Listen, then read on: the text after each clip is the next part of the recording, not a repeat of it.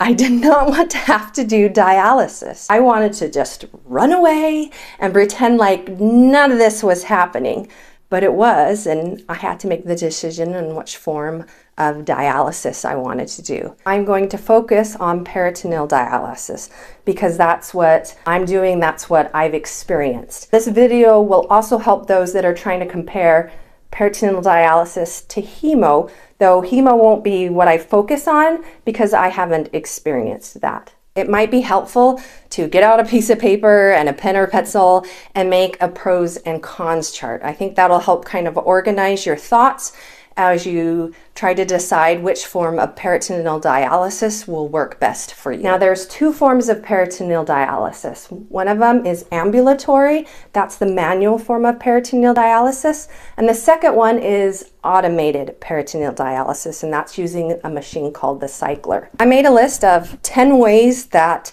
manual and using the cycler form of peritoneal dialysis are similar. First one is you're going to need to get a peritoneal dialysis catheter placed, and that's a surgery. It's a day surgery. Second one is these two forms of peritoneal dialysis are interchangeable. So if the power goes out and you can't use the cycler, you're able to use the manual to fill and to drain. The third one is therapy is done every day or every night so that you are regularly able to remove the extra fluid and toxins from your blood. The fourth one is you are going to be the one in charge of your peritoneal dialysis. You're going to be the one that sets up and gets ready to perform therapy. The fifth point is that you can start therapy whenever you want. You just need to make sure that you give yourself the full time needed to complete therapy. The sixth one is your diet, and what you're going to eat is very similar, pretty much the same between these two methods of peritoneal dialysis. The seventh one is you're going to have a big shipment full of boxes every month. The eighth one is you're able to travel with either one of these forms of peritoneal dialysis. And I've done both. I've done trips, long trips in the car, and I've also flown on a plane. The ninth point is that you're going to lose protein doing this form of peritoneal dialysis, so you're going to have to make sure that you eat a little bit more protein. The 10th point is that the dialysis fluid contains dextrose, so your body is going to absorb a little bit of that sugar.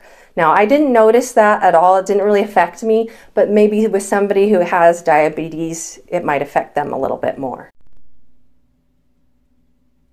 10 different ways that these two forms of peritoneal dialysis are different. Now, the first one is when the therapy is performed. When you do the manual form of peritoneal dialysis, it is done throughout the day. Now, when you use a cycler, that will happen overnight while you sleep. The second way that these two methods are different is the length in therapy. So when you do manual therapy, that takes 16 hours and you have 4 exchanges that last about 4 hours. That was for me. Now when I use the cycler, the therapy lasted for 8 hours, and I also had 4 exchanges, but those only lasted for 2 hours. So I'll give you an example of what a day looked like for me. So when I was doing manual exchanges, I started at 6 o'clock in the morning. And then that dwelled until 10 o'clock. And then I did an exchange then. The next one was at 2 o'clock. Did an exchange then. And then the last exchange happened at 6 o'clock. So that by 10 o'clock, I was able to drain and be done with therapy. Now, an example of using the cycler was I needed 8 hours of therapy. So I'd make sure I was set up and ready to go by 9:30 so I could start therapy at 10 o'clock. So therapy went from 10 o'clock to 6 o'clock in the morning, and then I could detach myself anytime after 6 o'clock. Now, the third way that these two methods are different is the amount of fluid that is used. So when you do manual peritoneal dialysis, for me, I went through 4 exchanges, each with 2,000 milliliters of fluid. So in a day, that equaled 8,000 milliliters of fluid that I put into my body and drained out. Now, when you use the cycler, I used 2 bags, each with 6,000 milliliters. And those were broken up into 4 exchanges. So through that 8-hour length of therapy, I went through 12,000 milliliters of fluid. The fourth way that these methods are a little bit different is the cycler can be a little more difficult for somebody who is a light sleeper. The cycler will beep at you if the fluid is not draining quick enough or isn't filling quick enough. So if you do not want your sleep interrupted, then maybe the cycler isn't the best way for you. The fifth one is with the cycler, you do have more fluid dwelling in your peritoneal cavity than you would doing manual. So you can feel it's there, it's a little more uncomfortable. The sixth way that they're different is when you're hooked up to the IV pool with manual, you have to kind of pull around that IV pool if you want to go somewhere. It's a little bit of a hassle. Now when you're attached to the cycler, you're able to get up and kind of move around. They have extensions, which will give you more room to walk around. So I was able to get to my bed, to the bathroom really easy during the night. The seventh point I want to make is the cycler does use a little more supply. So you have a cassette and all the tubing is just more. So when you get your supplies delivered, if you're using the method of the cycler, there will be a few more boxes. Eighth point I want to make is with the cycler, you can set it up, getting it prepared for therapy at any time of the day. The ninth point I want to make is if you're doing manual, there's a lot more hand washing that you have to do. There's a lot more time when you're hooking up and deattaching, because that will happen at least 4 times during the day.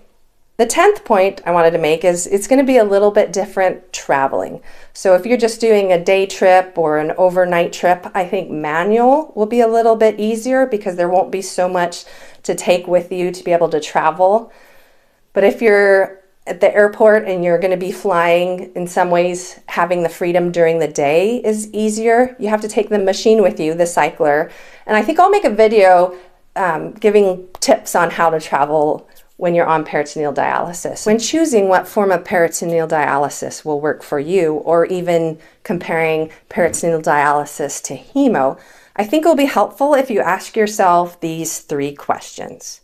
The first question is, what is the most important thing I need in my daily life to keep it feeling as normal as possible? That's also thinking about your week to week and your month to month, what that would look like.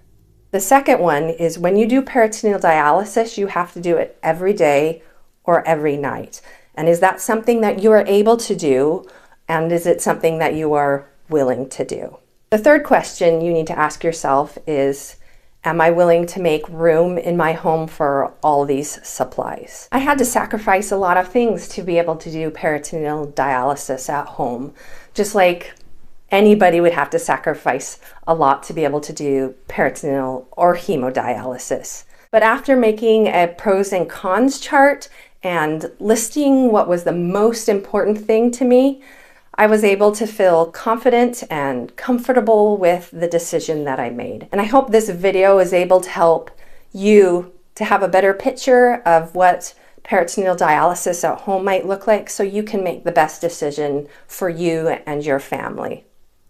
I want to make sure I thank you all for watching my videos and for liking my videos and making comments, because anytime anybody interacts with my videos, it helps it to be able to be spread to those who are also suffering from kidney failure and are maybe wondering, what form of dialysis is best for them. So thank you so much.